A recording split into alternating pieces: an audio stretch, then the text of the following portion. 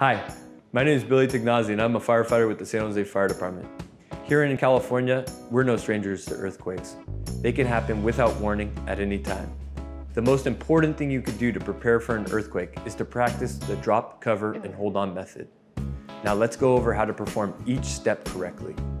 Step 1, drop. Wherever you are, drop down onto your hands and knees. Step 2, cover. Cover your head and neck with your arms. If a sturdy table or desk is nearby, crawl underneath it for shelter. If no shelter is nearby, crawl next to an interior wall, but stay away from windows. If you are outside, stay outside and move away from buildings, streetlights, and utility wires. Step 3, hold on.